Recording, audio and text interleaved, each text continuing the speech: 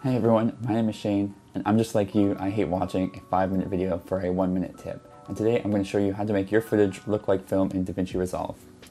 So if you have your footage, normally you'll have like a node set up somewhat like this, and what I'll do is I'll add a node after my noise reduction.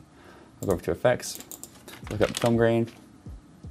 I like putting it in here specifically before I've done any primary adjustments. I want to apply the film grain to the log footage.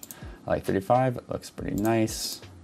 Sometimes I'll also go into the advanced controls. I'll bring up the midtones a little bit and the highlights and down the shadows. I find that this is a pretty big difference between what digital grain looks like and film grain, is that digital grain has a bit more grain in the shadows, whereas film grain has a bit more in the midtones and highlights.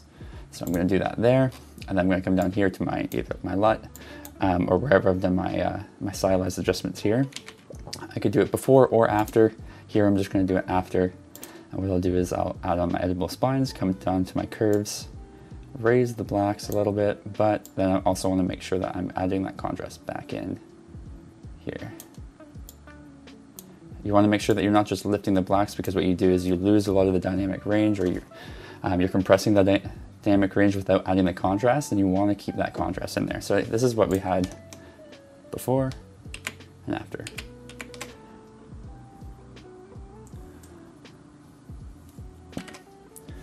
Here's the second one. I'm going to do the exact same thing. I'm going to come over here and I'm going to add in my film grain.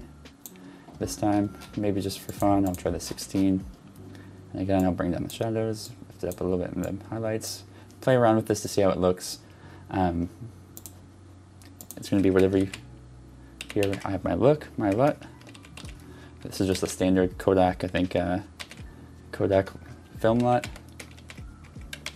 And then I'm going to add on my control here. I'm going to lift up the blacks. Then I'm also going to bring it back in. Bring back down my contrast.